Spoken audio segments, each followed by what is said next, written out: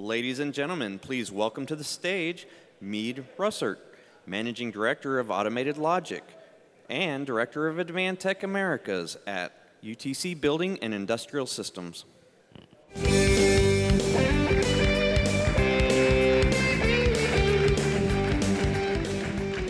Thank you.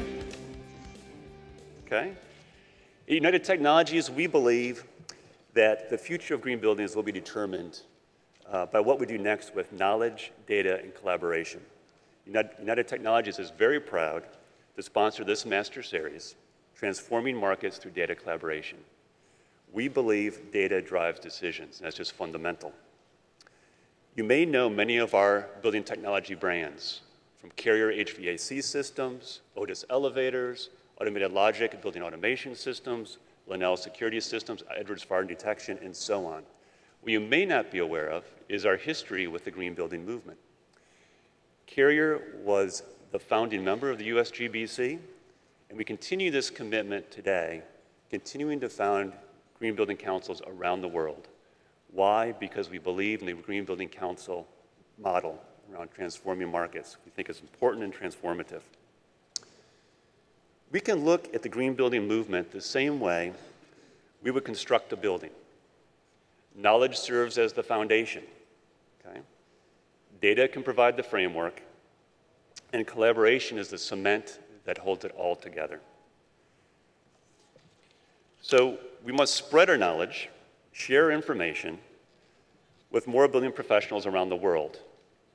Here, education plays a key role. Again, why we're here today. Okay? Smart buildings will be formed using data, intelligent data, so building owners can make intelligent decisions. We are doing this with building automation systems today that optimize the operation and efficiency of the many systems in a building, like HVAC, elevators, people movement data with security, fire systems, and so on. We challenge the industry to go faster, just as we are trying to do ourselves. For green buildings, data means the demonstration of value. The data is there. It's been demonstrated over and over again through many studies. So green buildings are smart business decisions. The environment and the economy must win together for the movement to grow. And finally, collaboration, which is why, of course, many of you are here today. We've grown because of our collaboration in the green building movement, all of us together. We have to continue to learn from each other. And that's why, again, we're very proud to sponsor this master series. This master series helps provide context for transforming the market through data collaboration. So enjoy the series.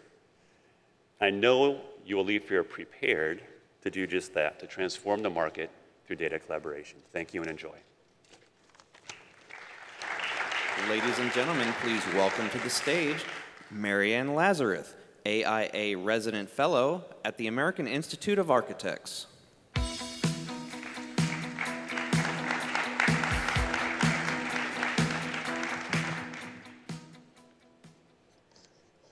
Good afternoon, everyone. I'm standing in for Robert Ivy, who's the CEO of AIA. So imagine me as Robert Ivy for just a minute. Unfortunately, Robert couldn't make it at the very last minute. He sends his deep regrets. So hello to everybody here on behalf of the AIA, and welcome to Transforming Markets Through Data Collaboration at Greenbuild 2014 in New Orleans. I'm honored, it's a great place. I'm honored to join you all and to be part of this exciting glimpse into the future of how we will make decisions about building materials.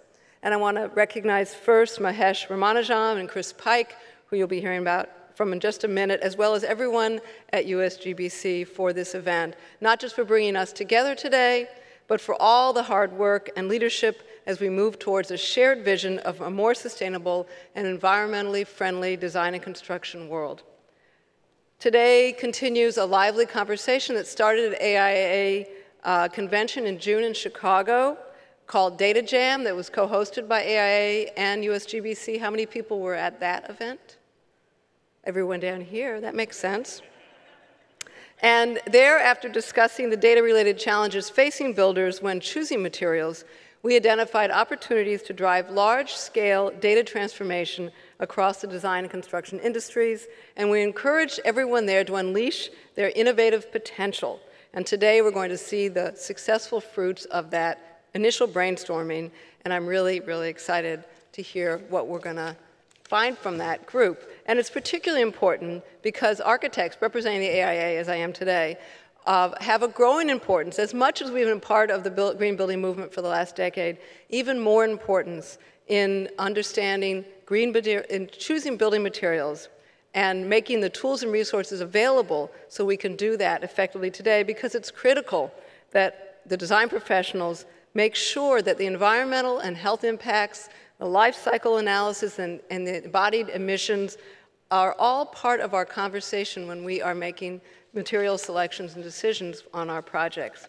It's particularly relevant since the AIA is fully committed to making these kinds of resources and knowledge available to the design profession as part of the repositioning initiative that I've been engaged with them as a consultant for about a year and a half. They are developing a roadmap for equipping architects with the tools they need to make important practice decisions, very on-the-ground decisions at the project level, and help them get ahead of the curve in transforming their practices. Through education, engagement with industry supply chains, other means, we want to promote building materials that protect human health and benefit the environment. And we want to work with industry advocates like USGBC and others today to increase that quality and amount of information. We envision supporting those resources and are really excited about what we're going to see. At AIA, we call our effort Materials Matter. And maybe you can't see, but I've got a little badge on that talks about that. So thanks again to USGBC and everyone here for partnering with us in these very important endeavors, and can't wait to see what you have to talk about. Thanks. Ladies and gentlemen, please welcome to the stage Mahesh Ramajam, Chief Operating Officer of the U.S. Green Building Council and President, Green Building Certification Institute.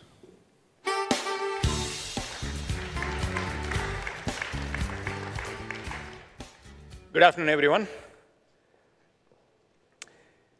This is an exciting topic for me. Transforming markets through data collaboration is a great topic for our Master Series speaker series here, because it highlights innovators and thought leaders from our industry, the green building industry. It speaks to the focus of companies like United Technologies, who understand that real change is always driven by a desire to build a better future backed by evidence-based results. It speaks to organizations like AIA, and there are thousands of architects who walk the fine line between form and function in ways that deliver beauty, health, safety, comfort, and security to those of us who use these buildings they create. Today's discussion will focus on the health and environmental attributes of building materials.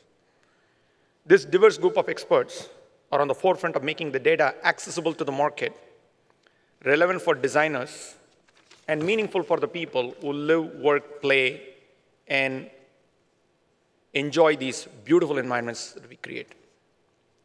This is a very critical focus for USGBC on a day-to-day basis.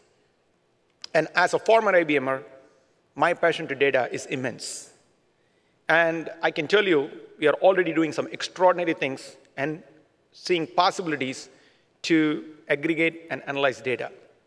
6 years ago, along with Dr. Pike, we talked about how do we liberate the data. And today, we are having an ongoing conversation about how data can be aggregated and analyzed. So this is very exciting. But data is not information. And information is not enough. In today's world, you need the knowledge that lurks in the data. And the best way to get it is through collaboration. Collaboration with companies like UTC, organizations like AIA, and within the large and talented community that makes up USGBC. That's a lot of what we are going to see today and hear today. So it's my pleasure to introduce our moderators for today. two brilliant and talented colleagues of mine at USGBC, Dr. Chris Pike, our VP of Research, and Dr. Ashley White, Senior Research Fellow. Dr. Pike.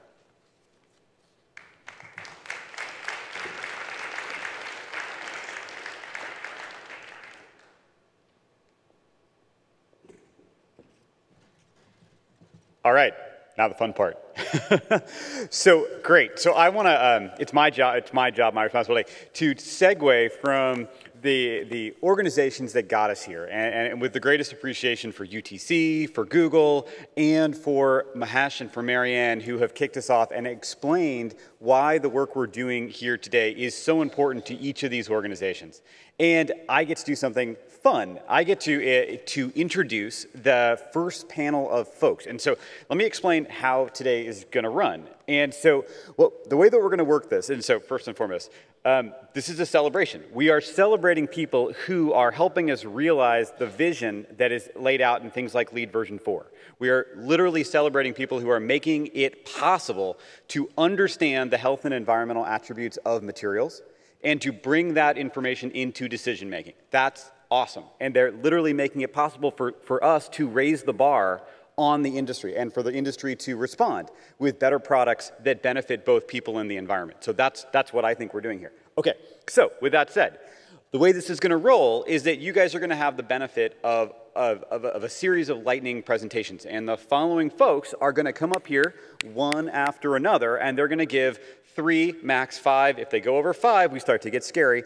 And they're going to explain some really key points about what they're doing. And I want to actually share with you where I ask them to leave off. And so the idea is not that they are here to tell you a full story.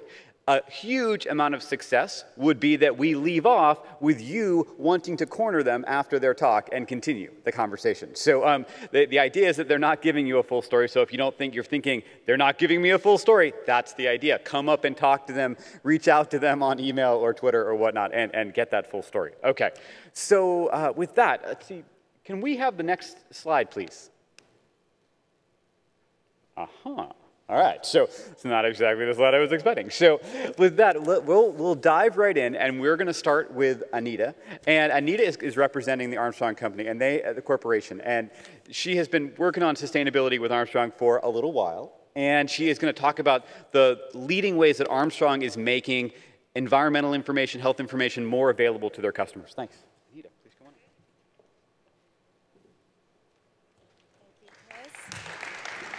Okay, thank you, Chris.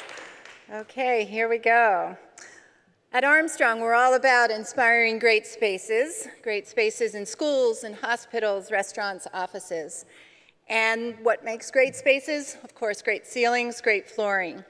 But also what makes them great is transparency. And transparency in the information on the impacts our products have on the environment, as well as what ingredients our products are made of. At Armstrong, our sustainability strategy is our Armstrong Greenprint, and it is focused on key areas, but one key area where we've spent a lot of time lately is in the area of product and material transparency. What are we doing to make health and environmental information more accessible? We've created a new mini site within our website, armstrong.com/transparency. It includes our product declarations, which are a transparency summary, has a recap of our EPD impact areas, like a nutrition label. It also has a summary of sustainability information, VOC, recyclability, recycled content. And then most importantly, it contains a material ingredient table that discloses our ingredients at 1,000 parts per million, screens it against a number of industry lists, green screen, and it does contribute to the LEED version 4 material credit. We've also done some fun things, some education outreach in trying to make some of this whole acronym of alphabet soup, APDs, EPDs, a little fun. So I have here a short clip that will play as to an education outreach on our website. When you're deciding on the best ceiling for a project, lots of acronyms are in the mix. There are NRCs, ACs, and CACs for acoustics, LRs for light reflectance, even STCs for sound transmission classes. The list goes on and on. And now, with environmental acronyms added to the soup, how do you make sense of it all? Kind of fun. I hope everyone had lunch. So also part of our education outreach is a continuing education module on building product transparency, which our reps and it's also available on our website can be delivered. We've also taken our Green Genie lead calculator and we've combined with Eco Scorecard to be able to deliver searching, evaluating, documenting environmental information 24/7 and also including the new LEED version 4 credits. We've partnered with our customers, we've learned from them, we've also other manufacturers, standard bodies like ASTM, who's working on a product disclosure standard, Cradle to Cradle, of course worked on many living building challenge projects, and we've also learned more. We sponsored the Drive Toward Healthier Buildings Smart Market Report with McGraw-Hill. We've also been a founding sponsor of the U.S. GBC Northern California Chapter Building Health Initiative, and we look forward to the Healthy Materials Summit coming up next month, actually in Cambridge. So we're here to celebrate materials data at Greenbuild, and we look forward to ongoing collaboration with everyone. Thank you.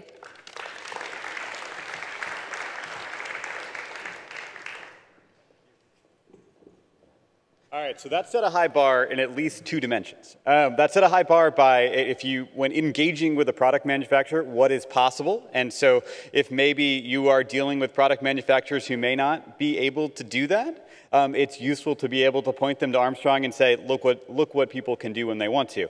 Second, it was also really fast, so that was really good. All right, so with that, let's see. So this is the full lineup that we're going to have in front of you. And so Jennifer O'Connor is going to come up and talk about her work at the Athena Institute. These guys have been driving an approach to understanding life cycle impacts for whole buildings, assemblies, and all sorts of stuff for a long time. They are veterans in this game, and so they understand how to get people to think about buildings in new and more integrative ways. Come on up.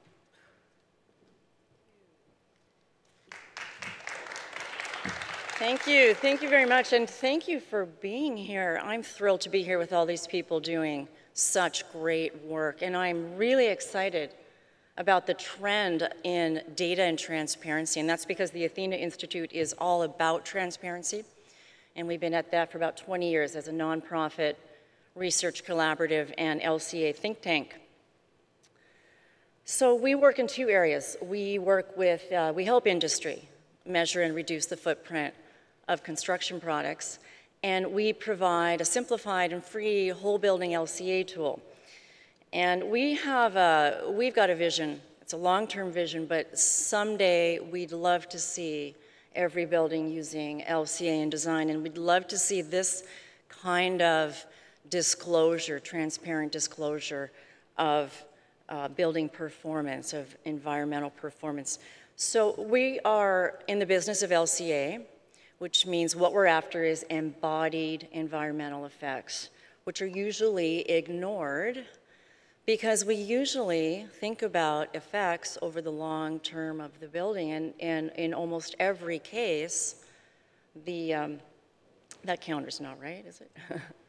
In almost every case, the operating effects dwarf the embodied effects, so they're easy to forget, but I'd like to suggest that we maybe consider the urgency of some of our environmental concerns like climate change, and that perhaps we want to think about the earlier phases of the building. This is the same data.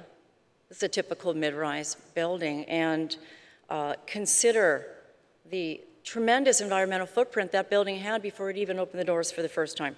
So we might want to bring down embodied impacts, but to do that, this is where we get to the tricky data part, because we need so much data to do that, and then we need a fairly complicated analytical method called life cycle assessment.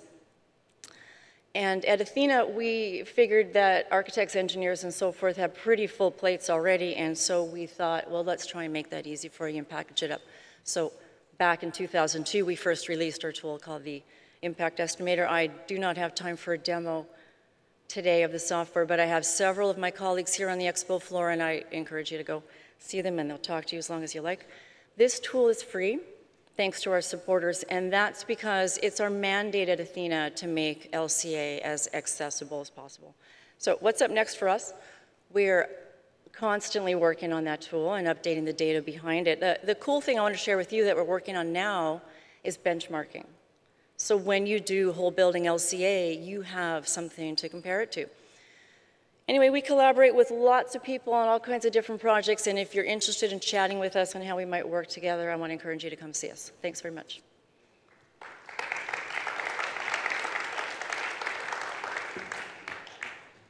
All right, continuing the high bar of both interesting and fast. So the one thing there, just I love that slide of that sort of relationship between the year one and the ongoing years. Remembering that on year one we deliver that building. Look at the amount of stuff that was in our control. Right. All right. So let's see. Still won't digress too much. All right. So. Yes, that looks better. All right. All right. Roderick Bates is going to come from Kieran Tigerlake is going to come and talk to us about some really cool new tools they're putting in the hands of design teams. So please come on up here.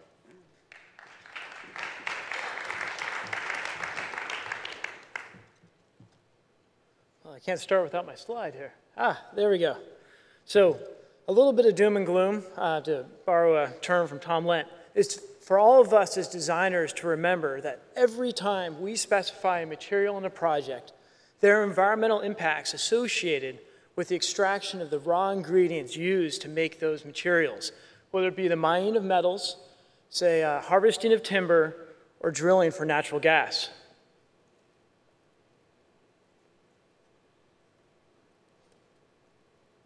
There we go. Of course, those raw ingredients then filter into manufacturing processes, whether it be the smelting of aluminum or extrusion of aluminum, floating of glass, that themselves will all then feed into another manufacturing process, in this case, a curtain wall unit that has rubber, glass, aluminum, all these sort of things that each have their own environmental impacts. And of course, at the end of a building's life, all of those different components are going to feed into a recycling stream, hopefully. But of course, that might not be the case. It might actually go into a landfill, or it might actually be incinerated, depending upon the material. And there'll be environmental impacts associated with those processes as well. So you have all these different stages of a particular material's life. But how do we as designers get the information we need to actually account for this? How at every stage of design, we're actually making decisions, has some tool by which we can account for this and gradually lower the impact associated with our particular project. Well, the challenge is we went out there and we found there was no easy-to-use tool that was directly integrated into the modeling tools that we were used to using, in particular BIM. So in this case, we felt it was necessary to create our own tool. So we partnered with Autodesk, the makers of Revit software, and PE International, one of the primary providers of LCA data, to generate a tool called Tally. And that tool uses of data, as I said before, provided by PE International, but also includes a number of environmental product declarations that are product-specific LCA data. This tool is now available commercially at choosetally.com, and we've been delighted with the receptivity both in practice and academia. So what exactly does Tally allow you to do? Well, it operates within the context of Revit. It allows you to do whole building assessments, as well as design option comparisons, and even the analysis of discrete units and assemblies and components. All that information is put into a framework that is easily decipherable and used to support decision-making by designers, with the results broken down by CSI division, Revit category, lifecycle stage. And of course, you can't do any of this without knowing how much stuff you have in your building. So you can finally answer the question, how much does your building weigh? And in fact, how much does every subcomponent of your building weigh? And that's used as a direct input into determining the impact upon a broad variety of categories in accordance with the EPA Tracy categorization scheme. These are the same categories, of course, that are required by the LEED v4 requirement. And on top of that, of course, we do primary energy demand, both renewable and non-renewable, which is the amount of energy that's required to produce these various goods, maintain them, and of course, dispose of them. So I have a soapbox. How am I going to use it? Well, first of all, we have an entire hall full of exhibitors out there that are making these goods that have environmental impacts associated with them. If each of you go and ask them, where is your EPD or your product-specific life cycle assessment, we can incorporate that data once they generate directly into Tally to allow you to know exactly what the impact of your design decisions are as you model throughout every single stage of your design. And you can have certainty that you're able to reduce the environmental impact of your building, while at the same time we can drive the industry to reduce the environmental impact associated with the materials that they provide us as designers. Thank you.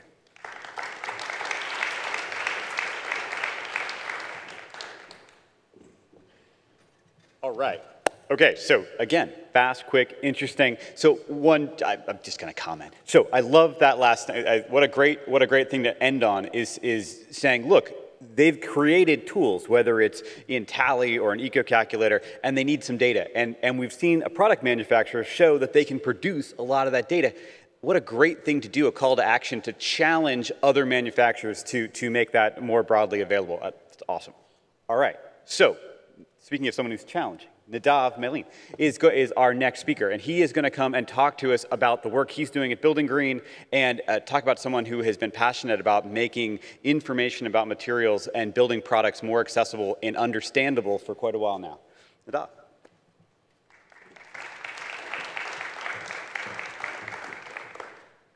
Thank you, Chris. It's great to be here. Well, as many of you know, we at Building Green have been reviewing products and publishing curated lists since the dark ages, when many people thought recycled content was all that mattered, right? Anyone remember this?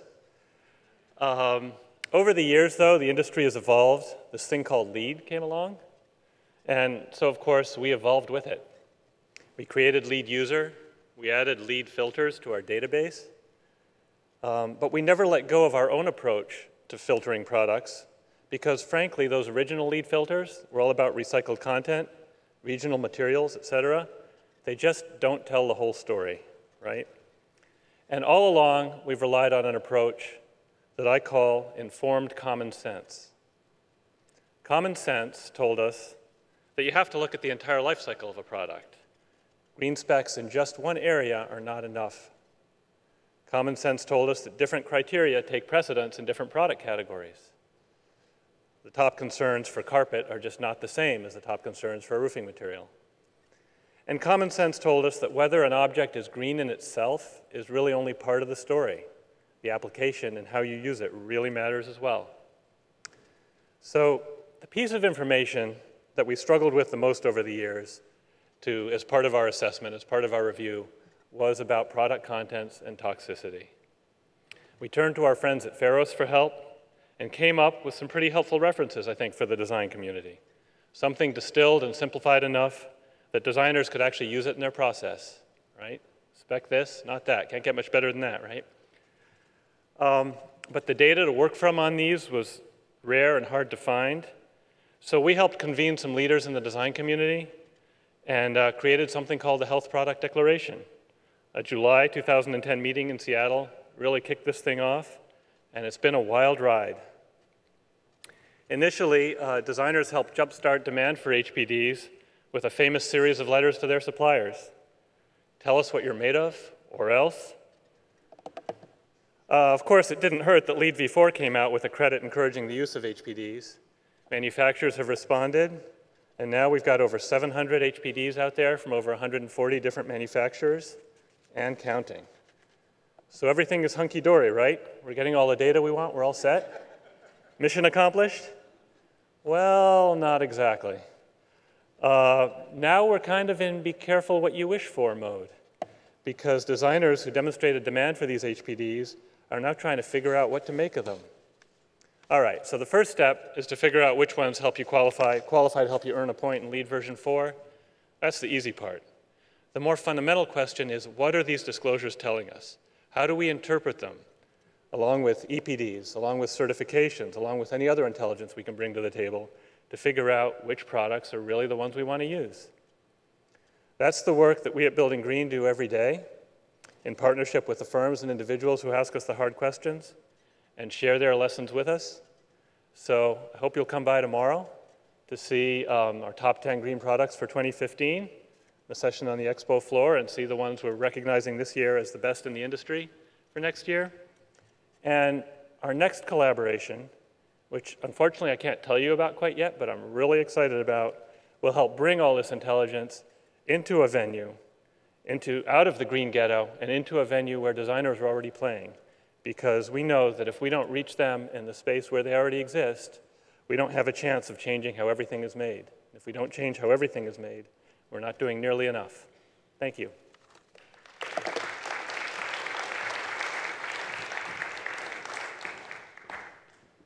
All right, Nadav gets the award for the biggest tease, right? That was supposed to, the whole goal was to be having you guys want to ask him something, but it's not clear that if we pigeonhole you, you can tell us what's going on. So anyway, that is fantastic. So, all right, so here, just a little preview. The way this is going to run, we have one more speaker. Michael's going to come up and talk to us about a fantastic tool that the General Services Administration has been putting together the last couple of years. Then we're going to have a panel presentation by the organizations that have been leading this charge. Then we're going to come back and do a few more of these, and then we're done.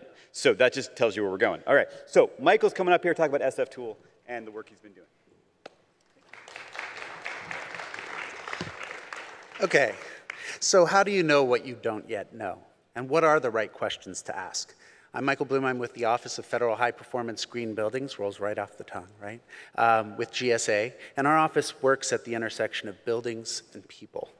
We created SF Tool to help partners, largely federal agencies at first, build and buy green. There we go. There's the tool. GSA initially conceived of this idea as a small projects resource, for the projects that don't fit the mold of those large mechanical projects with expert-led construction teams. But it proved itself, largely due to the team we assembled with Noblesse Incorporated, a robust, easy-to-use platform for collaborative information sharing. Now equipped with APIs, social media, and a huge list of collaborators, many of which are on the stage with us today. SF Tool is searchable, shareable, portable, customizable, and did I say free? It seems like it's a theme with all of us today. We just need this work to be done. It distinguishes itself from many of the other tools here because we're more of an information or data curator. We are framing the data by a narrative from trusted sources.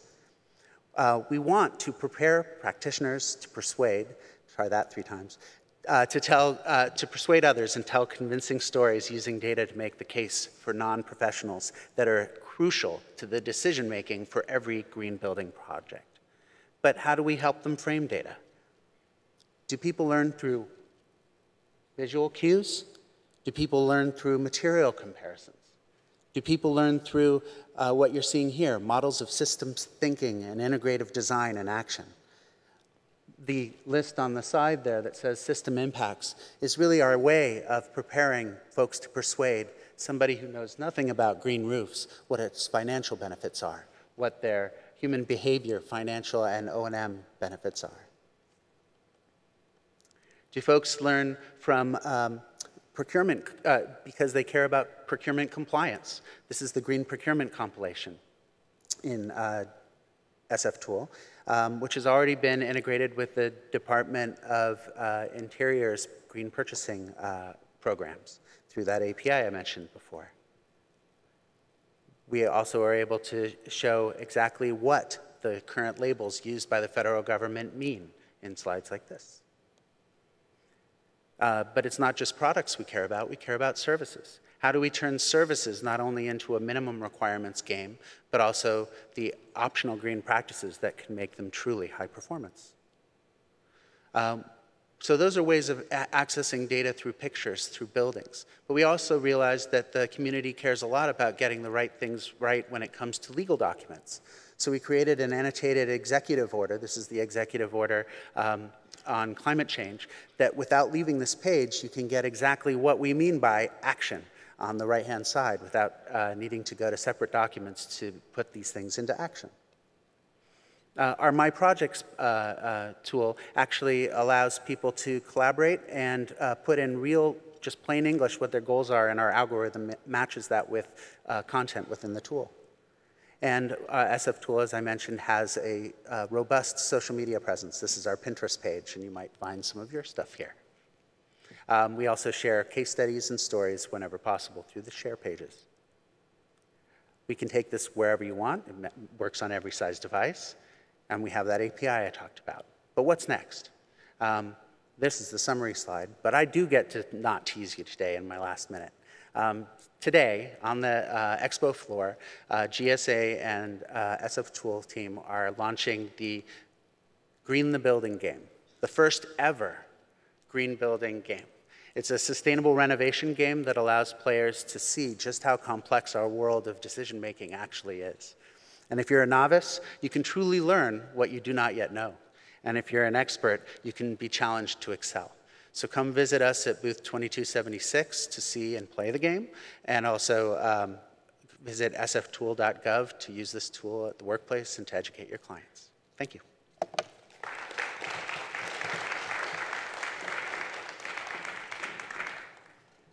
All right, so one comment. This is really being very geeky. I know that Michael said a couple times the API. I got to tell you that from the GBIG perspective, we are really anxious to give that API a test drive because it's super well documented. So if you're the kind of person that a well-documented API makes you excited, then he's got a cool API. All right, that's a very small subset of the universe. All right.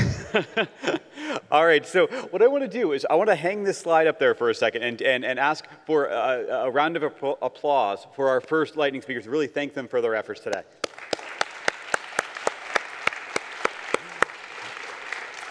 It was really nicely done. We stayed on time. We stayed on message. And I per what I told you at the beginning, do try to follow them on Twitter. Say if you liked what you heard from them, feel free to say something interesting on Twitter or to contact them by their address, which is up here. So that's the point. Is they hope they hooked you enough for you to follow up. All right.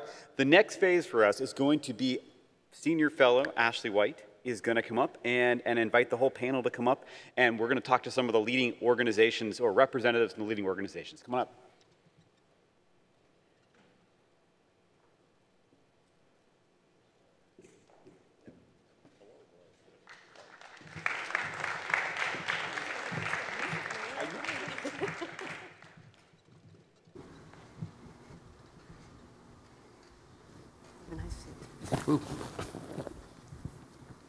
All right, thank you all for joining me. I'm going to kick things off by introducing each of the panelists we have today and tell you why we've asked them in particular to come and speak with us. So to my right here is Stacy Glass. She is VP for the Built Environment at the Cradle to Cradle Products Innovation Institute. She's got an MBA from Duke, a background in organizational development, and more than 20 years of experience with private industry, nonprofits, government organizations, developing and executing startup strategies. At Cradle to Cradle, she works in particular with manufacturers who are pursuing the Cradle to Cradle certification and develops qualitative and quantitative data on impacts of pursuing Cradle to Cradle certification. Next to her, we have Lauren Hine, the director of the Green Screen program at Clean Production Action. She's got a PhD in civil and environmental engineering. She is the co-author of the Green Screen for Safer Chemicals. She's an expert in applying things like green chemistry, green engineering, design for the environment to sustainable business practices. And she works closely with US EPA's Design for the Environment program, facilitating the development of Design for the Environment screens for safer chemicals. To the right of her is John Knott, the executive director of the Health Product Declaration Collaborative. Now, his original training is in philosophy, economics, and political science, but he is actually a third-generation developer with 40 years of experience in urban redevelopment. He's worked broadly on sustainable development, green economy, restoration of cities, and he created the CityCraft process for sustainable development and city planning.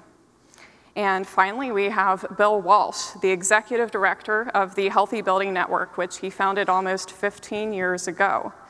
Previously, he had coordinated the energy, forest, and toxic campaigns for Greenpeace. He's got a background in law with a JD from Northeastern, LLM in public interest advocacy from Georgetown. So thank you all. So why have we asked these organizations in particular to come and speak with us? Well, all of them are representatives from organizations who are working with us on our LEED Materials and Health Initiative at USGBC. And they've been working on a project that we're calling harmonization. And so they're looking at ways that each of the different tools and services that they offer can be a little more aligned to both make it easier for a user who might, for instance, be trying to create a health product declaration, who might be trying to get a cradle-to-cradle certification, who might be looking at the health hazards of chemical ingredients through a green screen, and who are going to, for instance, the Pharos database trying to find this information. By having them work together, we're hoping that we can create impact at scale. And that's really a theme of what we want to talk about here today, is how can we be working together to integrate our tools so that we don't have lots and lots of little projects out there, but that we're doing something that can really, truly have an impact on the industry. Now, the goals of our LEED Materials and Health Initiative at USGBC are to improve the indoor environment from a human health perspective, to reduce barriers to materials transparency, and improve the understanding of health impacts of building materials overall, and to also bring materials transparency and product optimization into the mainstream. And I think all of these organizations are all playing a role in accomplishing these goals of the initiative. So I'd like to start out by asking each of them maybe to just give a really brief overview of what their organization does in case some of you are unfamiliar with them, but then to let us know as well if there are any particular advancements that might have happened in the last year or so with your tool. And in particular, if I start with you, Stacy, can you tell us what's new at Cradle to Cradle, and maybe tell us a little bit of what's going on with this revisions process that you're a part of?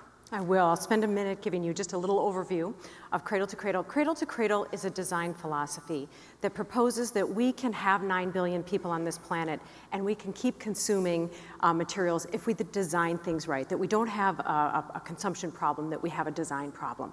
And so it proposes that there's 5 critical aspects to this: material health, material reutilization, water stewardship, renewable energy, and social fairness. And so we propose that that's the kind of data, that's the kind of information that manufacturers should be looking at when designing their products.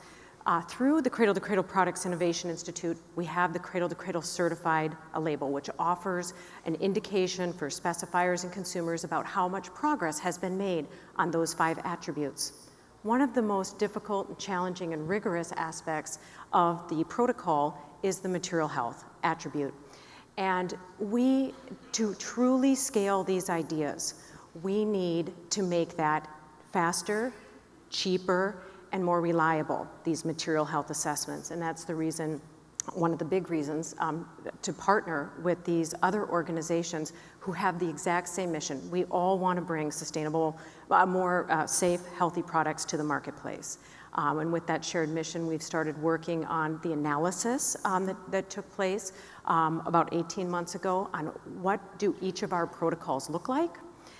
From that analysis, we sort of set a vision that there is a lot of overlap in what we're doing here, and decided that together we should be revising our standards more towards each other to increase alignment. So HPD revisions process has started, the Cradle to Cradle version 4 revisions process has started, and through that process we have Tom Lent from Healthy Building Network, Lauren Hine, and many other just fantastic experts sitting there with us so that we can end up with one inventory protocol, one hazard screening protocol, green screen, one exposure protocol that we can all follow so that a manufacturer that engages in one aspect of this can use that information interoperably throughout our system. That sounds great. I know it's challenging for manufacturers or for specifiers, any user really, to have all of these different acronyms, that alphabet soup that Armstrong talked about. So to have kind of a portal, kind of a way to enter this without having to do so many, report your data in many different ways, it's going to be analyzed in many different ways. I think this harmonization effort is really going to help create that impact at scale. So Lauren, if we go to you now, can you tell me, I guess, give our audience a little bit of a background about Green Screen, and then I hear that there's something called the Green Screen Store. I'd love to hear more about that. Sure. Thank you. Stacy did a beautiful job describing our harmonization efforts, and Green Screen is a method for chemical hazard assessment that is really a way of pulling together information to allow people to really understand and communicate the human health environmental hazards of chemicals and materials. It's not rocket science. It's really about gathering and making sense of data and communicating the value that feeds right into making better products. And it feeds right into a material health system, and it needs the inventory of ingredients that comes from HPD. And what we're finding is that green screen is kind of an Intel inside for these other systems, that by a shared inventory system, a shared hazard classification system, we can really build the base of a pyramid that allows all of this to grow and to let the leaders rise to the top but bring up the base as well. And we think that's really important. And part of that is getting the information out. The more information you have about ingredients, the better decisions you can make in product development and design. And so we've launched the Green Screen Store as a place where people can go to download green screen assessments that have been done by licensed green screen profilers who are professional toxicologists. And at the store, you can search by particular function. So if you're looking for a flame retardant or a solvent or a plasticizer or something like that, you can go to the Green Screen Store and download many free and some for sale at a very low cost assessment. And the green screen allows you to see an overall benchmark score, a hazard table, and all the underlying assumptions and data and judgments that went into that information to allow people to make better decisions. And so our goal for scale is to really grow that store and allow it to be a place that supports people in so many activities, whether it's certification for LEED, product development, new textiles, new cleaning products. This information is very much needed in order to grow the base and support green design and procurement going forward. Great. And is the Green Screen Store available now? Is it coming online soon? It's online now. It's been up for about a month, working out the bugs, and we've got about 60 assessments up there now. But we do expect within a couple of months to have several hundred. We think we've cracked the nut about how to incentivize the profilers to share with us their individual chemical assessments. That was the hard part, is finding a reason for profilers to share this information. Their business model encourages them to keep things internal. We need to stop doing that and find a way to get these out in the world, but at the same time reward manufacturers and reward the professional toxicologists who provide this information. And that's been the hardest part, not so much the method, but finding the right model to get people to share the information freely. Okay. Well, that's great to hear that there's so many green screens that are already in the store and are coming soon. So John, moving to you now, I've heard that the Health Product Declaration is coming out with a new version pretty soon. I know you've had a lot of things going on at HPDC, engaging with manufacturers. If you could give us just a little bit of background about the HPD and some of this exciting work that's been going on for the last year. Okay, so the Health Product Declaration, as Nadav said, was initiated 2010, 2011. Based on the concept that, it's kind of interesting, as a third-generation builder, we were taught that health was at the core of our value system. The idea, we have a slide that shows the puzzle of all the standards that exist, and the one that's missing is health. And when you think about what we do for building and development, the only reason any of us in this room exist is because human beings need shelter to be protected. Kind of seems weird to me that we didn't have anything to look at health. That seems kind of silly to me. But there we are. And the whole idea was that could there be a standard that was consumer-led, not industry-led, to actually create a way to have manufacturers report on their materials that are made for the built environment, all the ingredients, and then connect to a chemical database that we work with HBN to report on the human and ecological health hazards that are present within that standard. Version 1.0 was launched in November, well, actually, I guess it was February 2013, but the online data version was launched at Greenbuild 2013. In the last year, we've been working on developing, improving that standard. And that standard, basically version 1.0, as I think Jennifer Atley in our organization so aptly described at our meeting this morning, was an aspirational tool. And then version 2.0, if you look at our guiding principles, we talk about bold pragmatism. It's boldly pragmatic. It's much more usable. It's much more informed. It's informed by three aspects.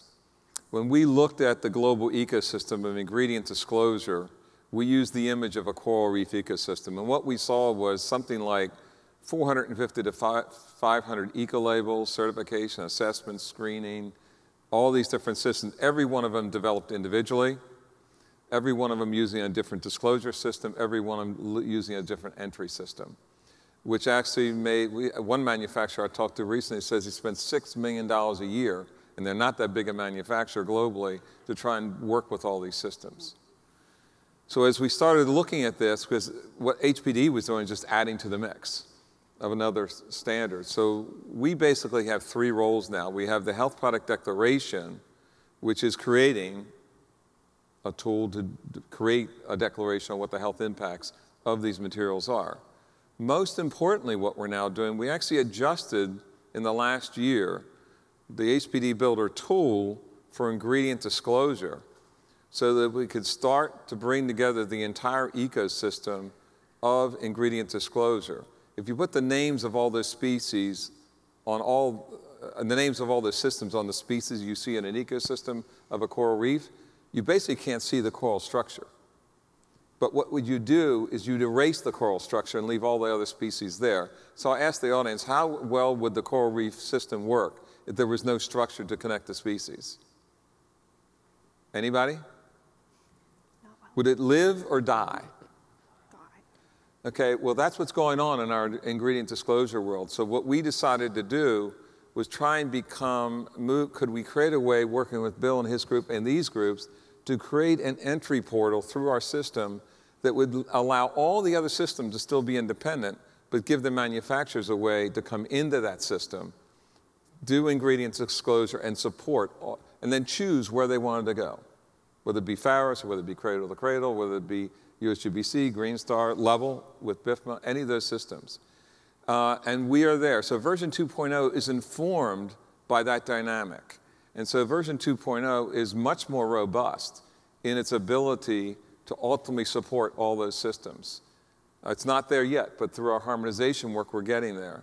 The second thing it's informed by, we launched a manufacturers advisory panel last November. I think we have 65 to 70 global manufacturers working with us in working groups that have been informing that standard. And then the third thing that's informed this standard is this harmonization process. And that's been built around a set of guiding principles of collaborative behavior that requires absolute trust. And every one of these organizations here, in addition to BIFMA, which has the level system, the Building Institution for Manufacturers, have basically opened the kimono. For the first time, we've all actually opened ourselves to all of our standards, all the details to the minutest detail, and we're now working to align those standards so they work seamlessly. So you have a screening system, a certification system, an inventory system, a chemical database, as well as a whole manufacturing world of furniture that is now tied together. And our ultimate goal is to build a global collaboration for all of these systems so we can work together to ultimately get to a built environment of human health that is not just for green building. Our ultimate goal with HPD is hopefully in 5 years to 8 years, our standard will be simple enough and clear enough that a residential remodeling contractor and his primary subcontractors and trade people can actually use it, specify it, and ask for it. That's an exciting vision. I certainly hope that happens. It'd be great to see that. Bill, let's go to you now. What's going on with HBN recently? In particular, maybe you want to talk about what's new with the Faros database and also give a little bit of background about what that is in case someone doesn't know. Sure, yeah. The Faros project was really the pioneering effort to drive transparency and disclosure in the materials health space in the green building movement. We opened it in 2009. And it has 3 components. The first component is a certifications library. So this is fairly basic, but very useful for people to be able to look up whatever certification a product might have and understand that certification in the context of whether it's an industry standard or a third-party standard, et cetera, and give the customer the ability to really drill deep on the certification that a given product or products have and understand better the information that that certification conveys. The certifications really were the first generation of tools that helped us to identify healthier products, and they've done a fantastic job to the point where we have many, many certifications, and virtually every product is certified by someone for something. So now you have to really understand what those certifications mean. That's the first component.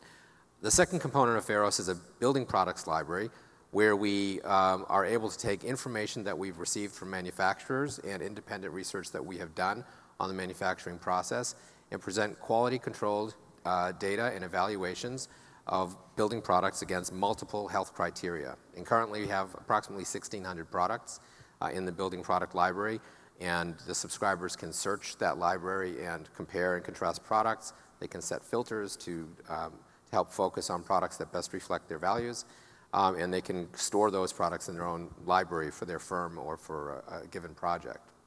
The third component, which is most relevant to our discussion here, is the chemical and materials library, where we've built a database of over 35,000 chemicals and materials, and the database screens those chemicals against 60 authoritative science-based hazard lists developed by authorities, governmental authorities, expert authorities from around the world, and presents a readout on the chemical hazards that are associated with the various constituencies and ingredients in a product. And this has proven valuable. We use it to roll up the evaluations into our building product library, but many users find it valuable just to be able to research chemicals that they find in their products. Manufacturers can research chemicals they're thinking about putting into their products. And what's been very exciting this year is beginning to tie this chemical hazard database into all of these different tools through the API that we've established with the Health Product Declaration Builder, the HPD Builder.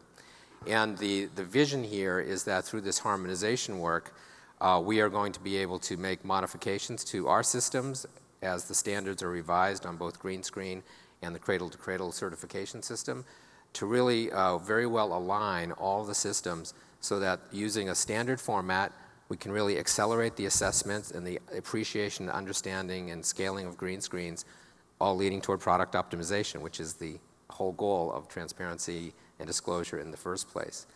I like what Nadav said about the grandfather of building product evaluation tools, GreenSpec, and the pioneering work that was done in the pre-digital age when we used to get folders, loose leaf folder sheets for binders in our offices, is that the idea of having informed common sense. You can't have informed common sense if you don't know what is in the product that you're evaluating. You can't have an informed discussion between customers and manufacturers. And the ability to have informed common sense and put this all online and to align these systems is really going to bring us together to point in the same direction on the optimization pathway. Customers sending clear signals to manufacturers so they really understand where to go with their investments in healthier products. And I liked what Elon Musk of Tesla said when he released his patents for the Tesla for general use by all of his competitors. He said he reframed the issue for the whole auto industry and said, I'm not competing against other electric car manufacturers. We are all competing against gasoline-powered internal combustion engines, which we must bring to an end in order to solve the carbon crisis. And we, as customers and advocates and manufacturers, are really competing against the proliferation of toxics in our environment, in our bodies. And together, if we align the incentives and the research capacity of the manufacturers toward the common goal, we are going to create huge new markets for everybody for the healthier products. So that's, to me, that's the real joy of this work, and it's the real promise of this work, so that our tools don't appear in the market to be options or competitors, but a continuum of tools where different ones are most appropriate for different tasks in different companies. So this is to me, that's the greatest innovation that we've done so far this year in Pharos. Great. So we have just a few minutes left, and I'd like to ask, first start with Stacy and Lauren. I know your two organizations have been working together quite a bit through this harmonization effort, and you talked a little bit about the technical details of how that's working out. But I'm a little more curious about what some of the challenges might be in working together, if you found particular benefits of collaborating. I know a lot of people, a lot of organizations tend to work in their own silos. And so what have you learned from this harmonization process that you could offer up to other organizations to, and incentivize them to maybe want to collaborate when they might not otherwise? So I think that John talked about trust, and that we really spent the first many months really understanding and learning each other and building this trust. And with this trust and understanding, I can finally talk, hopefully relatively intelligently, about Lauren's work. And I know that she talks very intelligently about the work of the Cradle to Cradle Products Innovation Institute. And so what's happened is, when I'm meeting with a manufacturer, and it's my job to go out and educate manufacturers every day, when I can understand where they're at, Cradle to Cradle isn't always the right solution for them. They might just be getting started on this path to material health. And I can say, hey, start with a health product declaration. Really understand what's in your product. Or, have your people trained by Lauren to do hazard assessment. She can go in and do that kind of training with this open standard. And so I can just very freely send people her way. And I know that people have come our way.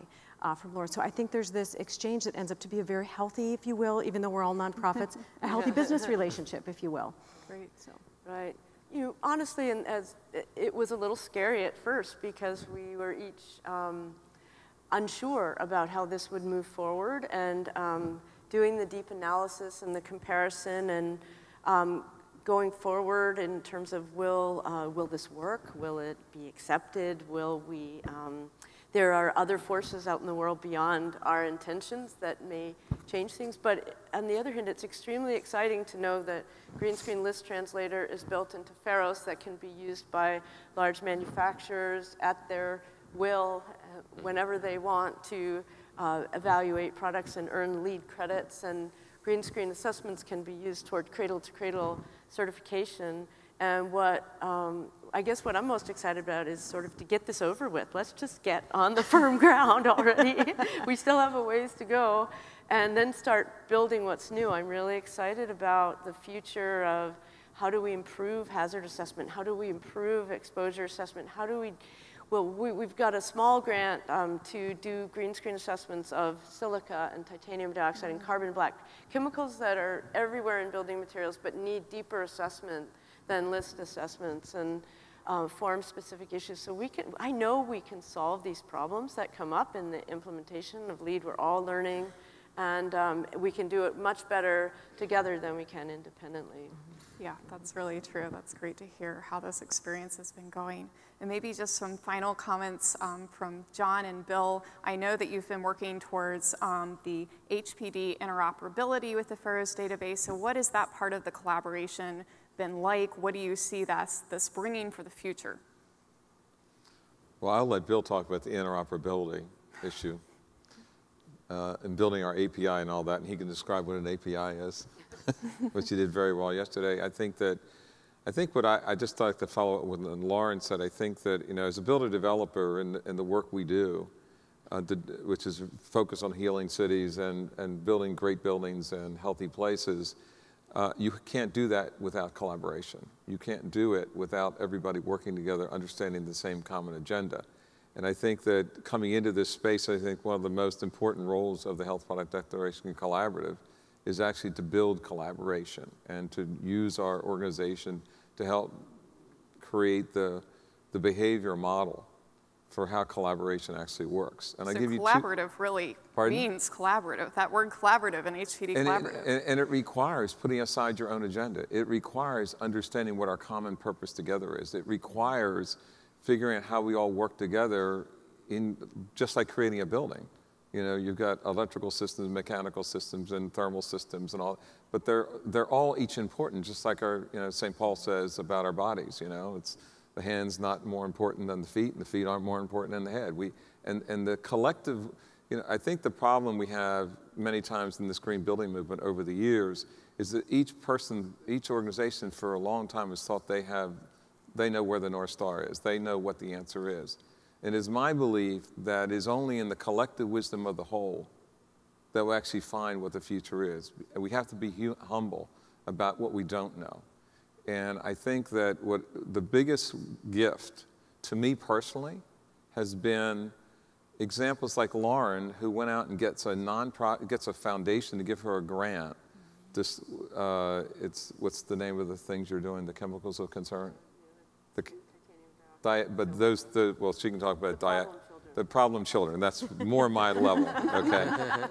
And then comes back to our group and talks about bringing this resource in to solve the problem of these 3 or 4 things which she knew were the key issues across our entire system. Tom Reardon at BIFMA talked to me last week because they're in this collaboration and they're working as at Greenbuild with Greenbuild, and the supply chain is a mess. It's a real difficult problem. They're working on a whole system with Greenbuild on digging deeply into the product supply chain. You all are doing the same thing. We have our manufacturers advisory panel with a whole working group. We're not going to put those two together. But because they're in the collaboration, they're actually going out, doing this work, and because we trust each other and we understand each other, we're able to be on our own and come back together. And we've started to build really good friendships in this. And I think it's with that trust and friendship, we can correct each other, we can support each other, we can hug each other, but we can more importantly work together to get faster to the future of health for our built environment. And I think if we could all just get on that track and say that's our mission, it isn't about who C2C is, HPD is, Farris, it's about the future of our health. I've got 8 grandchildren, okay? I don't want them to live in this mess. And we got to stop competing and fighting, and we need to come together as a global ecosystem with humility and respect, knowing it's such a screwed up mess. We don't know what it's getting better. We don't know what the answer is, but we have to find a way to get there together. Great, great. Well, Bill, some final thoughts from you. What has this collaboration done for Healthy Building Network? What do you see it doing for the future of the industry? Well, in a nutshell, for the future of the industry, the creation of the standard format for the information of the HPD a couple of years ago was a dramatic step forward. As frustrating as it may be in these early years to kind of shake out the kinks and come to consensus on the best way to report the science-based hazard information that we're trying to convey, as frustrating as that is, it's a lot less frustrating than doing it with 4, 5, 40, 50 formats. So once we get the format down, it really empowers all of us to get about the business that we really want to get onto, which is optimizing the product. The ability to create the harmonization process here, where you see the elements of disclosure, assessment, and optimization all well represented and pointed in the same direction, that's another real breakthrough that has already advanced the ability to use these data visibly, and the best is yet to come as the standards are revised, all working together. The API that's now been created from the HPD Builder is going to enable all of this information to be communicated to all the systems that we've seen so far and that we're going to see later this afternoon. The idea is to be able to provide that information to the people who want it in multiple systems in order to find the best way to communicate this to the people who are making the purchasing decisions, and to allow the creativity and innovation of all those various systems to find ways to optimize the information delivery. And it's a constantly learning and evolving cycle. It's a constant example of customer-led innovation and collaboration. And sometimes it's hard to see what the future is going to be when any one of these tools that we're seeing today can easily access that information in all the multiple ways that they are going to figure out to deliver it to the community, and the multiple ways people will figure out how to use it creatively and constructively. And that's what I think is the big message of the harmonization, is the best is yet to come. That's exciting. I'm inspired listening to all of you, and I am really, really eager to see where this work goes next. And I know everyone else is as well. So let's give them all a round of applause for really working to create impact at scale. Thank you.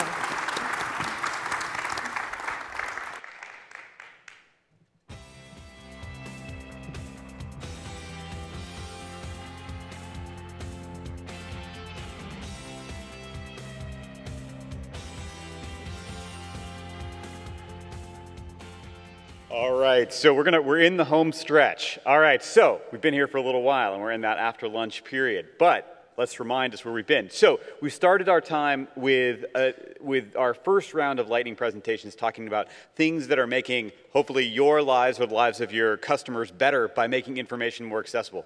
We heard from the organizations that are kind of catalyzing that change, and now we're going to run to the end of the program with another series of lightning talks, and these are going to be just as quick as they were before. And we're going to start with Greg Norris. And as Greg comes up here, I'm going to tell a little story out of school for Greg, because I remember, this is probably 5 or 6 years ago, that what you guys may not know is that Greg was one of the driving forces in getting life cycle assessment under the hood of LEED 2009. And you're going, there was life cycle assessment in LEED 2009. Why, yes, there was.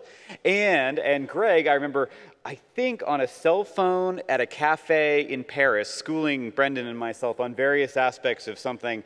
And anyway, so he's been doing this LCA thing for a while, and he's been a friend and supporter of getting that information into the green building process for a little while now. Greg, please come up and talk with us. Thanks, Chris, and thanks everybody for being here today. How do we advance slides? I noticed people have been doing it. The big green button, that's easy enough. Okay.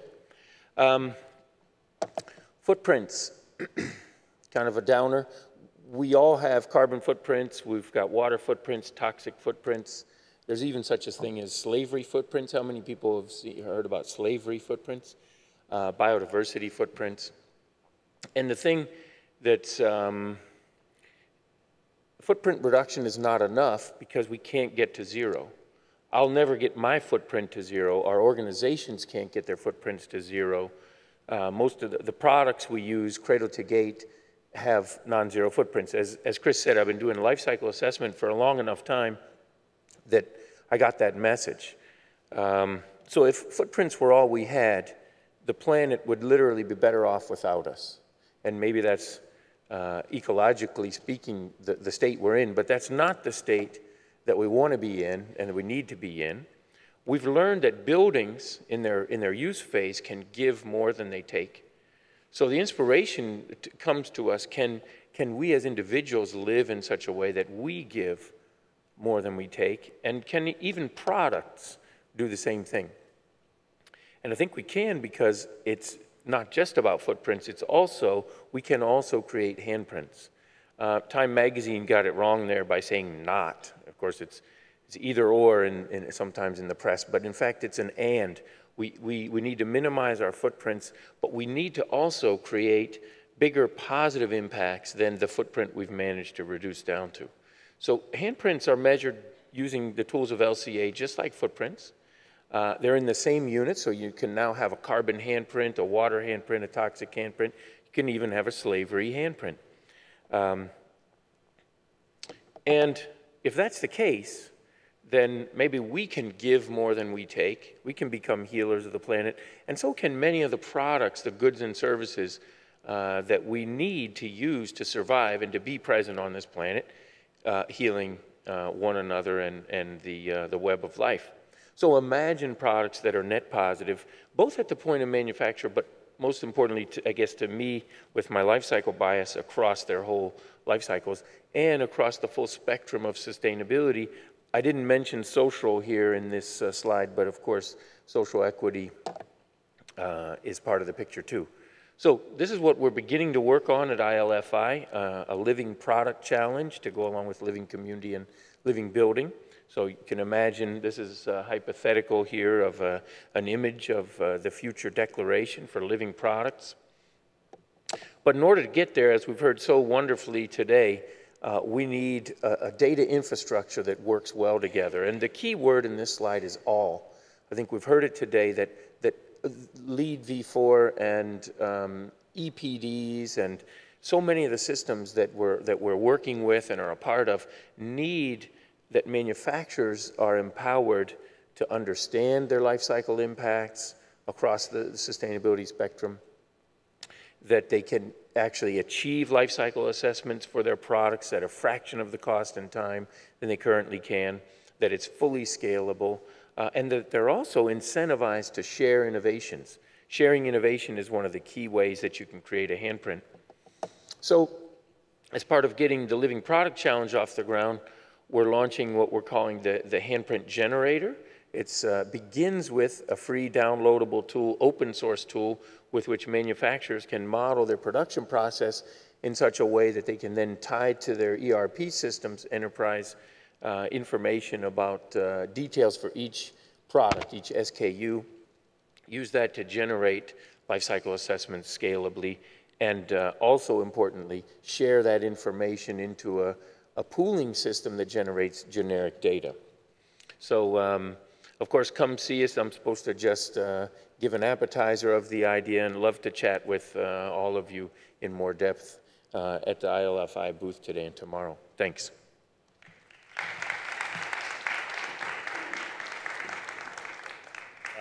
So Ashley was talking about taking this idea to scale, and Greg has been trying to get this idea to scale for as long as anybody, and so he's a good guy to follow up on and see where that is today. All right, so the next is actually our first tag team. So we have David from BASF and Amber from NSF International, and they're going to come up here and do our first tag team presentation, which I am anxious to see. This 4-minute tag team. So Amber, come on.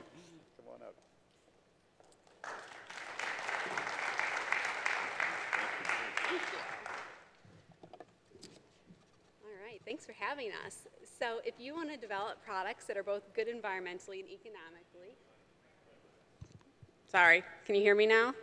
All right, sorry about that. Tag teaming, we got some things to work out. So if you want to develop products that are both good environmentally and economically, eco-efficiency is something good for you to know about. The term eco-efficiency was first used by the World Business Council for Sustainable Development in 1992.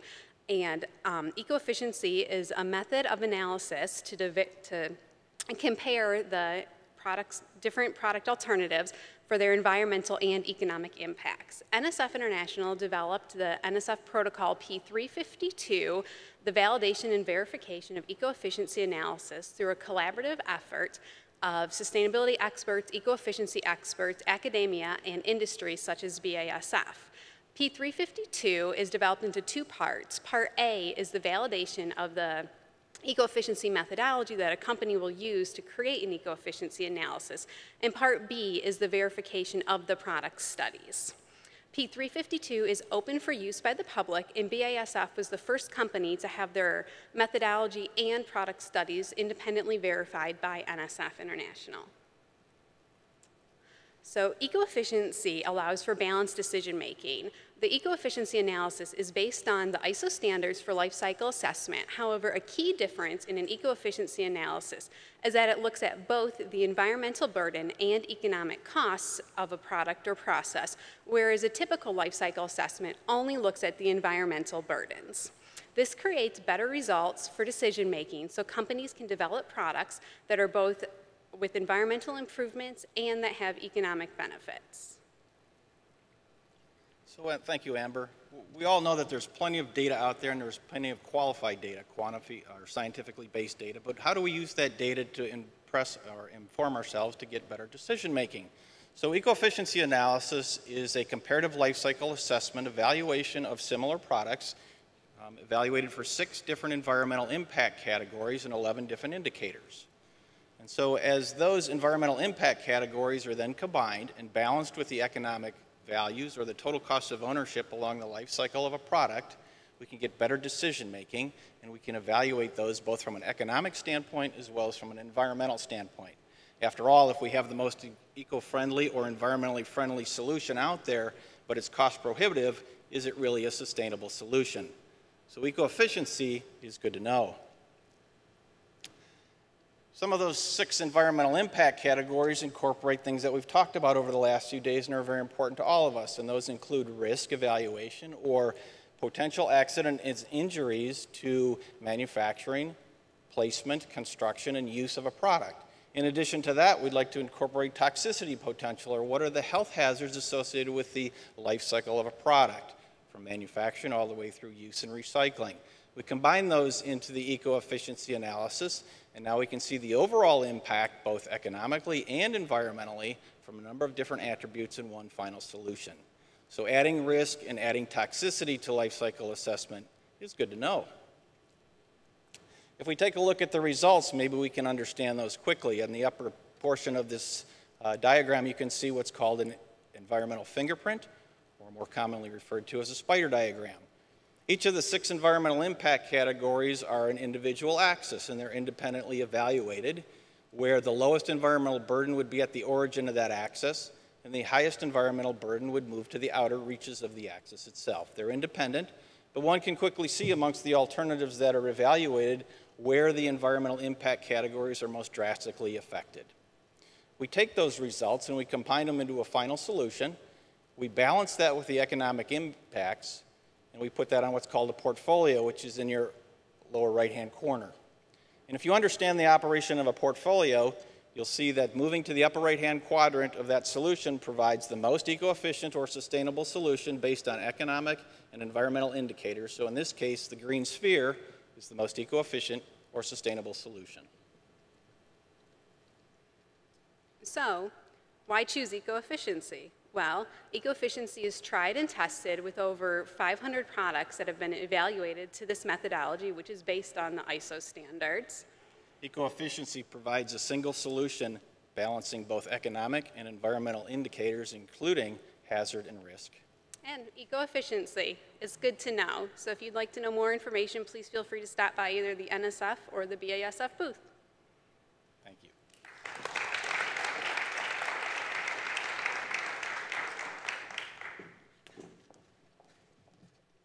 All right, so that one of the notable things about that is, it's nice for us to touch on the economics of this argument, because we spend a lot of time talking about health and environmental impacts.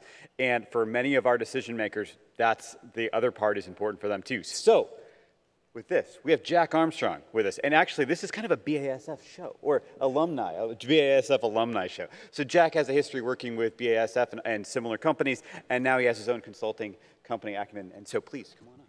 Thank you. Good afternoon, New Orleans. Well, I have to say that, with Armstrong Flooring also presenting here, I must, in full disclosure, not say that I'm part of the Armstrong Fortune fame. And since we are, in New Orleans, I have to say that I'm not part of the Louis Armstrong fame. And that's my attempt at jazz singing, if you can tell. And unfortunately, neither am I in bicycling or in astronaut fame. So I'm hoping to make it in the nano lightning round presentation fame. So we'll go from there. Ba-dum-bum. So we've heard a lot today about transparency and people asking about things. Well, what are the ingredients? How are they going to act? Are they going to be safe in the indoor environment? And so one of the items that there's been a lot of discussion on is single ingredient kind of hazard approaches. Kind of a single filtration and a focus on, well, what are the ingredients in things? And we just heard on the previous presentation a little bit more about the multivariable impacts. Where are they going? An overlay of cost. Can people afford it? Things like that. And what I wanted to bring to light today is a project that we've been working now for 6 months in a beta version to actually start to overlay the thought about exposure. So what's the certainly we have ingredients and they all have a certain footprint, you might say, but is there really an ability for any of that to actually touch the building occupant? So one of the items that I wanted to explain today was a quick example. So we heard in the material summit yesterday, and actually I think Lauren spoke about some of the other ingredients that are going to be studied a little bit further. And take, for example, the titanium dioxide, the white pigment in paint. So it's, as an ingredient, has a hazard. If you're going to inhale the white pigment that goes into paint, it could be a carcinogen if you inhale that powder in your lungs. But once you mix it into the paint, which is kind of the final put-in-place product, that really is not available as a hazard anymore to be able to be inhaled in your lungs. So, if you're going to inhale paint, you'd probably drown first before you would actually, say, get cancer. So that's really this thought process that we started thinking about tools in the marketplace that can help us distinguish those. So what I wanted to just discuss a little bit now is we have a hazard analysis set of tools that are out there in the marketplace and certainly available. And we have exposure tools that are out there and certainly available, a variety of different software. And what we've been working on with a variety of different products and industry trade associations is a kind of open source software bolt-on, you might say, to any of the hazard tools and to any of the exposure tools where we can have a common data entry that brings these two pieces together. And then comes with a nice output that actually compares and weighs and contrasts, much in a similar way as perhaps a portfolio eco-efficiency analysis that BASF spoke to. But in a way where you can actually look and see, well, okay, I know these are potential hazards from the ingredient, but is there any really route to exposure? So in the little swirly diagrams, though, those are kind of the new pieces that our focus is looking for. And you know, when Bill mentioned earlier about this notion of working together collaboratively, trying to weave together various softwares that are out there in the system that people are using, we really felt like this is a novel way to try and marry different products together. So our goal is to really work with any of the tool providers that are there and kind of introduce this bolt-on technology that they'll be able to use to kind of merge the two systems together and give us more meaningful, actionable data.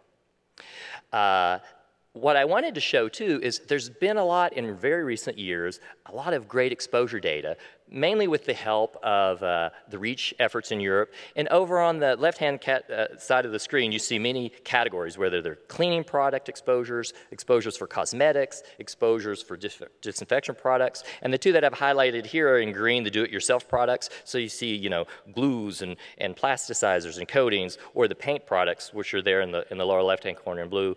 A lot of great exposure data to where we really understand, well, how do these things really act? And many of the companies that work in the industry are active in other industries like healthcare, cosmetics, and so we're able to bring a lot of that data over for products that are also in building and construction.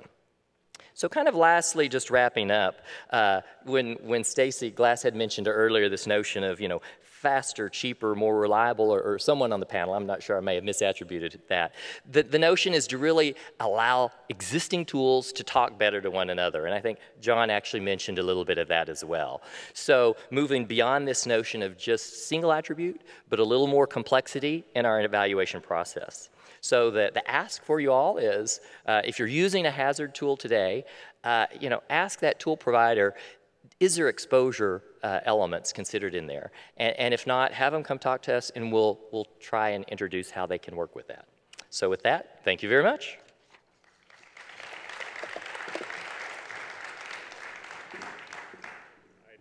All right, so we're starting to get a sense of the breadth of tools, and we are also down to the last two speakers, and certainly the last and not least. This is, next to last and not least is Tom Lent, who always has thoughtful things to say. If you have never heard Tom Lent speak before, you will not get the full Tom Lent experience in the next 3 to 5 minutes. It is not possible.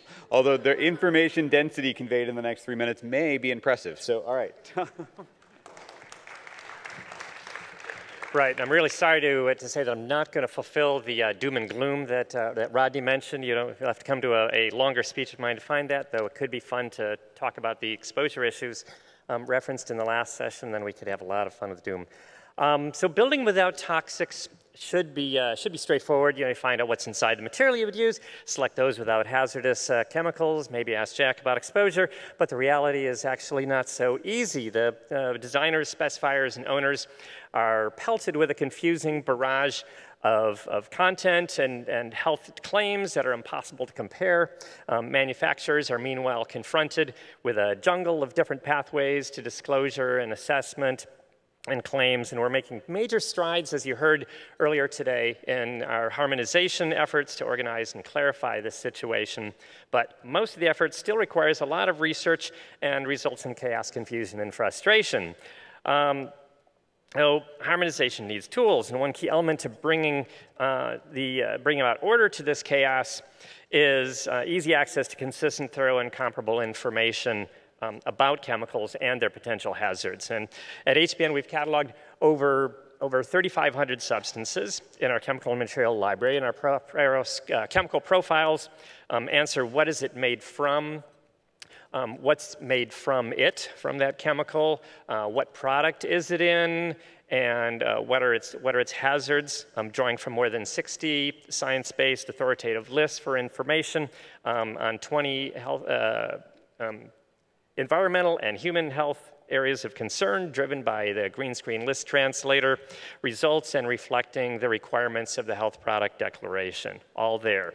We also include the results of green screen full assessments, the things that Lauren just started to hint at. This is the deep dive into the science, looking across all of the endpoints instead of just the ones that might have been highlighted on an authoritative hazard list, to find a level of hazard for each of the endpoints and identify data gaps where they are. All of this fully documented.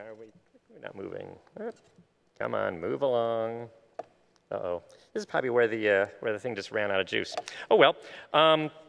So our certification library similarly addresses several hundred different building material certifications and standards, as Bill mentioned, telling you what they cover and what they don't cover, and rating them when they address health issues. These resources are not just for Pharos. We're leveraging our data and tools to support related efforts through the harmonization process and way beyond. But an example really is the Good Health Product Declaration, where the Health Product Declaration Builder uses Pharos technology to help manufacturers identify the chemicals and find the associated hazards that they need to produce an HPD, something that would be a major research project without this interface. And not only does the HPD Builder produce the PDF forms that HPDs are famous for now, but is also generating data that can be transferred through that famous API and application program interface, for anyone for whom that's just a bit of lingo, which is a way for computers to talk to each other so that information that the manufacturers have put into their HPD can directly be made available to a whole range of other programs, including potentially even building information modeling system, allowing us to start to anticipate how we could visualize where the hot spots are in buildings and unfold interesting exposure-based information into where we want to target our priorities first for avoidance of hazard. Interpreting these assessments, though, can still feel like a tough slog for the design team. To help with finding and interpreting these assessments, we've now got over 1,600 products in the material library. Continue to grow it now with new tools that we're rolling out to help the users of our tools invite manufacturers to engage in the process, and importantly, to help manufacturers invite their supply chain in because it's very hard for those OEMs to understand it all themselves without support from their supply chain. And as we get more of them converging up the supply chain, I think we're going to see a lot more responsiveness and get a lot more of the information that we need. So product profiles then help you understand what is it made of, what are its hazards, are the contents completely assessed with a green screen or with cradle to cradle. Green teams will soon have the tools to deluge their design teams and contractors with assessed products, which may drive them nuts. They may be looking for a more say channeled flow than the flood of random HPDs, and that's where our team tools come in. Building on our experience developing systems for Google, we're now beginning to roll out tools in Pharos that will help to facilitate decision-making, communication, and product workflow management for the entire team, from owners to designers and specifiers to contractors. The green team can express its firm values through filters to develop firm specs and libraries. Then the project teams can layer on that using project-specific values to filter into the actual building spec for a particular product, and use this to communicate with the contractor, everyone being able to be part of the game and using the same information. Of course, we understand, though, that it isn't quite this simple. You don't just develop a building spec and build the building to that. We know there's a lot of complication that happens in implementing it out in the field. Exceptions and substitutions are also, and very importantly, managed by the process while we're learning for next projects and next teams. With the right tools and collaboration, we can build safer buildings. I encourage you to come visit us at booth 1638, right? And see what we're doing and talk about what you could best use out of it and help us in evolving this tool. Thank you. All right, I like that on a couple of levels. That is the most condensed Tom Lynch you're ever going to get. It's like concentrated orange juice. I also like the fact that when Tom says, and it's not just this simple, and the thing has arrows and lines and railroad tracks, and all right, I get it. And then the final thing is I love the image that I'm sure that he behind a bookcase in Tom's house is that library. That's actually a picture of his own like chemical library where he has his little bat cave of information. All right, so bringing us full circle, and actually perhaps even in the spirit of practicality, Brent's going to come up here and talk to us about what Green Wizard is doing to literally sit somewhere at the middle of this and make it relevant to green building project teams, give them tools to manage this simplicity, as Tom was pointing out. So, Brent, come on up and take us to the finish line. All right. Thank you. So we've already had this has been exciting. We've got some great presentations. We've had 9 unbelievable teams come up here and talk about this. And I kind of want to bring the last piece of this together of how Green Wizard's helping transform markets with this data information. So let's see if we can go in here. There we go. Okay. So what I'm kind of talking about here is the life cycle of information, data, information, knowledge, and action. How are we transforming? What are we doing with this information? So the first part of this is the data aspect. That's why we're all here. There's literally tens of thousands of places to get this information from. We're taking it, collecting it in the building product specific arena. From the next part of this is, standardizing the format. We've all talked about all these sources, all these different formats. This is a big problem right now. So we're literally taking certifications. We're taking individual data points, documentation, performance attributes, sustainability attributes, all of this, collecting in a standard format and putting it into something we can all use in the industry. So this is very difficult. We've got LCA data, EPA data, EPD information, all collecting under one roof. So this is a great kind of summary of this is big data coming into something we can do, information that we can now start to use. So the information portion of this is really kind of creating it in a source, vast portions of this into something we can deliver and something that's actually we can manage. So information on this side is really the building product information. What are we doing with it? From the Green Wizard side, it's really searching for this information. Lots of different attributes, lots of different pieces, depending on if you're interior designer, specifier, sustainability group, different needs, filtering it by their needs, filtering it by the manufacturers, the data points, the documentation, displaying this out in a format that can be kind of digested and used. What do we really want to do with the information? Again, summarizing life cycle impact data, documentation of backing up all the claims that manufacturers are making. Obviously working with some great partners, Cradle to Cradle, HPDC, Level, Declare, everyone helping to move this information in a format that we can start to use. I love this image. It's really, streams of data and then collecting it to a certain point. How do I need to use this information? How can I then use this information? So the third component is knowledge of this. Knowledge is obviously used to make informed and accurate decisions with this. So taking a little bit deeper into the knowledge side, on the Green Wizard side of tools, MR credit tracking, IEQ credit tracking, going into obviously product health metrics. What are we looking at these products? Energy dashboard for energy modeling of what's the output, how's the building through the design phase. Useful information and knowledge for the firms that are using it. The actual how did we use this product on previous projects from a library aspect. The knowledge, getting into something that we can digest. We have to be able to use the information in a knowledge format. Action then becomes the last part of this. Actions comes from the knowledge we've gained with all this information through this process. It optimizes and gives us optimal results. This is exciting stuff. For Green Wizard, we've announced an integration and a partnership with ARCOM. So a missing piece of this data is getting it into the specifications. There's been a big gap of taking information, data that's really, really pertinent to these projects and getting it into the specs.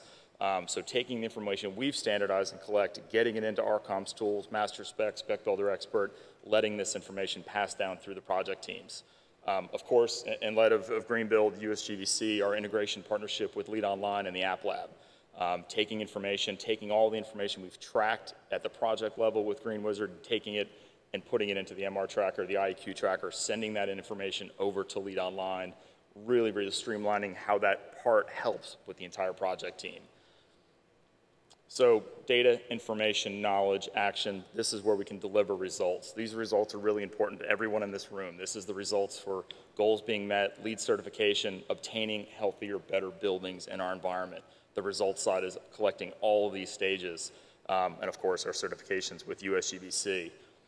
The last portion of this is kind of where we are going, opportunities and collaboration, but really, really excited. There's an opportunity to collaborate and create a resource for those projects that are using HPDs and EPDs and showing and reporting what are the leaders doing, what are the best and the brightest firms and the people in the country and the industry doing. Let's start sharing that information and let's really understand how these buildings are coming together. That's it.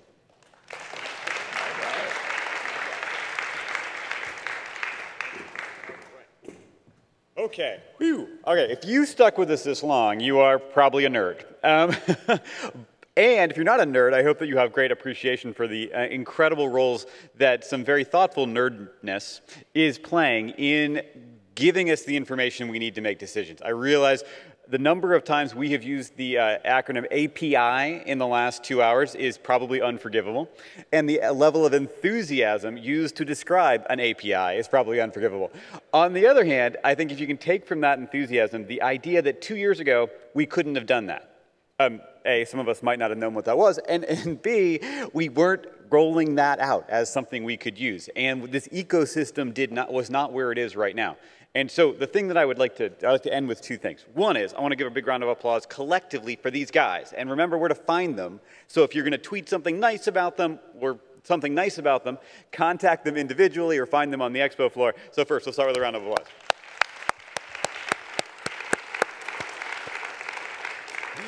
And finally, I just want to remind, in the spirit of our overall effort with Google and our partners like UTC and so forth, the goal, I think it's worth just coming to the finish line. We've been through a lot of detail over the last 2 hours. But in all that detail is something incredibly simple. We are trying to make our buildings healthier and better for the planet. We are trying to remove hazards, reduce risk, and minimize our impact on the planet. All of this information is to that end. And as we can start to see these gears meshing, whether it's the funnel of information coming together or that image of the guy crawling through the mud, again, there's all these Tom Lent images that stick in our head, we're getting closer to that objective. I don't know where we were exactly 2 years ago, but today we have more tools, more information, and more tools and more information are on the way. So when we ask ourselves, can we consider health and environmental information when specifying products? Yes. It's not a question of if we actually, there's no question if we should. We agree, we should. A couple of years ago, we might have said, well, I don't know. I'm going to have to ask Nadav about it, which actually it works pretty well. But it may not be entirely scalable. But we're coming a long way, and we're moving very quickly. And if you're standing or sitting where I'm standing, you can feel this train moving out of the station, and you can feel that it's not going to go, it's not going to stop, it's not going to go in reverse, and it's going to pick up speed as we go along. So thank you for hanging with us. In the balance of our time, I'm really going to invite everyone, if you have been inspired by what folks had to say, please come and find them. They're all still here. Talk to them and go deeper. And thank you very much. And we're going to close it there. Thank you.